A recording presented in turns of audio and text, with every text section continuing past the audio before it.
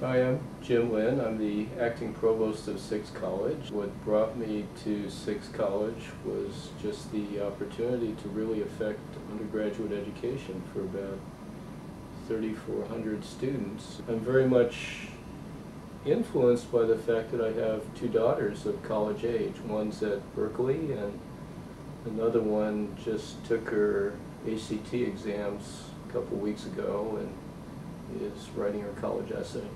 I went to Berkeley. I grew up in LA during the 60s, time when Berkeley was having some political unrest and Vietnam War issues. And then I ended up at a small town at Princeton University in the 70s where I got my PhD, and then right after that my first job was here at UCSD. You know, being a mathematician for 35 years I kind of knew the lay of the land in terms of, I've taught maybe over 20,000 calculus students, so that it's like I go walking into the lecture and I don't even think much what I'm doing. But being the provost of a college the challenge was, could I communicate with students? Could I relate to them? Could I be kind of their friend?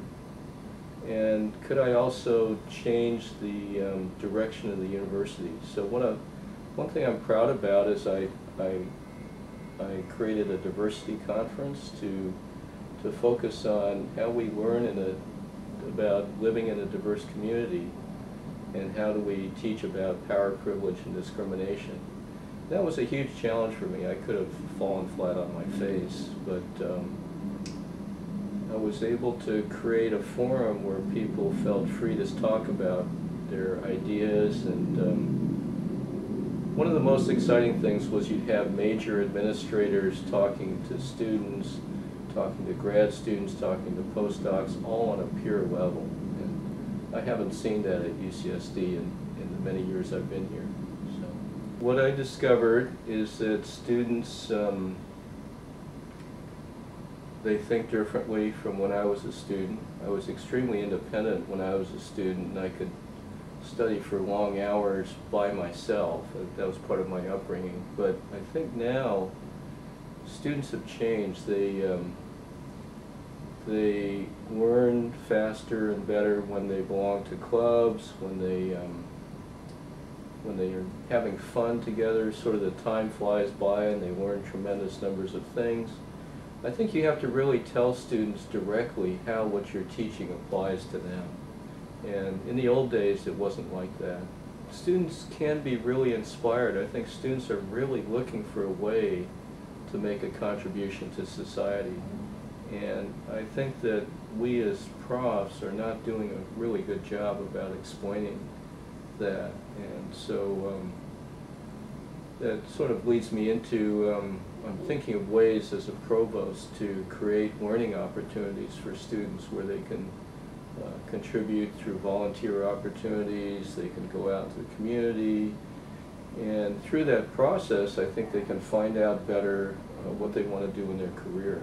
So I think it's just a change of times. You know, when I was a student, it was back in the Sputnik era where they just needed to have really highly trained scientists. But now I think society really needs our help, and students, we need to find ways to inspire students to create those opportunities for them.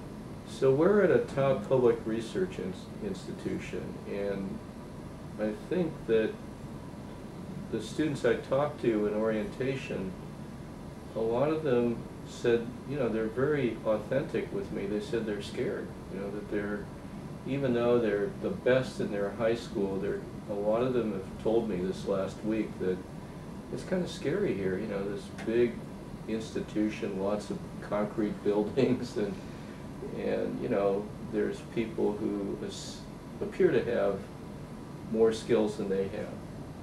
And my message to them is, you belong here. That's exactly what you decided to do, is come to a high-powered place, and you belong, and If you're a little bit behind in something, you'll catch up because you're really smart. And get involved, okay? Get really involved, because the one factor that determines whether students succeed here, and I've talked to lots of alumni, and they've said the same thing, that one of the best things is meeting the other students and hanging out with them, of course meeting profs and teaching assistants, but also getting involved in the clubs. And these clubs kind of provide this outlet where you can have fun, but also you're learning at a very accelerated rate. So that's what I'd advise.